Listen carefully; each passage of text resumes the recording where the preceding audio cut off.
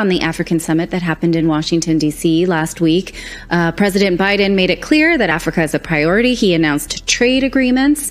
I'm curious if this is the U.S. attempt to make sure that China and Russia can't get in these regions, or that's sort of usually my assumption, what I'm looking for. So I don't want to lead the question, right, but maybe you can just tell me a little bit about it, even though I have led the question. Sorry. Well, so let's base it even on that premise. I mean, even based on that premise, they're failing. So if their goal is to compete with China and Russia on the continent, they're not competing very well. Let's look at some of what came out of the U.S. Africa Leaders Summit.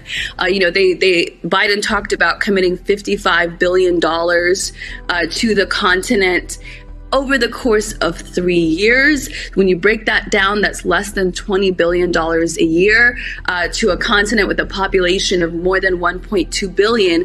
And so, wow, that's really small, especially when you see the Ukraine aid. It's nothing. Yeah. Thank you.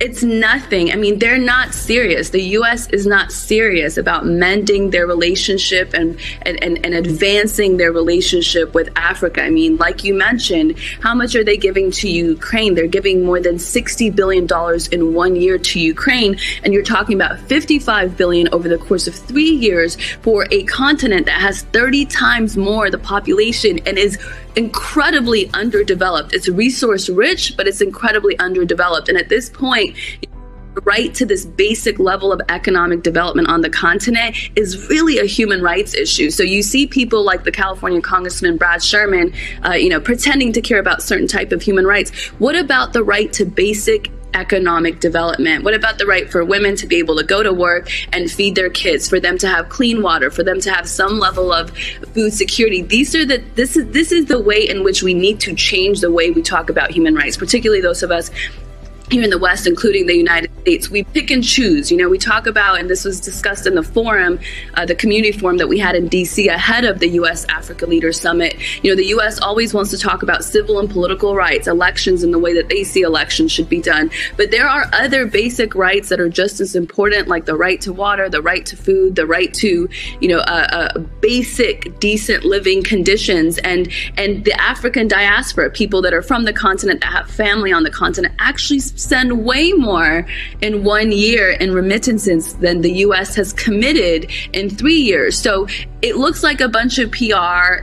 As an American, in some ways, I'm rooting for the U.S. to get this right. But each time, it just seems like they're doing the absolute minimum and then just hoping that it'll fix itself. I mean, there are places in Africa that are so critical to the U.S. If you look at the Democratic Republic of Congo, it is 70% of the cobalt in the world comes from there. And then I think a lot of the rest comes from China, right? So if something was to happen to the Congo, it would be an economic disaster in so many ways in many parts of the U.S. or the continent or the world, especially the U.S., right? And I was at one of the events at the U.S. Africa Leaders Summit where a man from the DRC asked one of the Congress people, what are you going to do about the Congo? I mean, you guys have to fix the way that you are working with the Congo. There is a way, for you to be able to get the things you need and then actually help that country develop a nation. Yeah.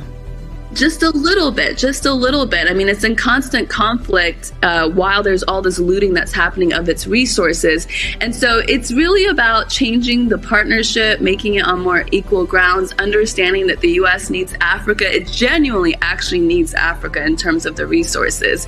And so I would like to see the U.S. approaching this differently, because there's a lot of young people on the continent that are watching the way the U.S. is operating, and it's either going to push them closer to the U.S. or further away from the U.S. and other powers like China and Russia that we know the U.S. wants to be able to compete against. So it's just a natural next step to reform the U.S.-Africa relationship. I mean, this was the second summit in 8 years, the U.S. Africa summit. And yet on the backside of it, what do we see? This chump change that's thrown at the continent as a whole. And even within that, there are conditions. So what you saw, the $100 million that the Congressman Brad Sherman was trying to stipulate, that comes from that 5 billion. So you've got 20 billion, less than 20 billion a year. Within that, you're conditioning it based on what you believe are human rights issues and ignoring what the country believes are human rights issues.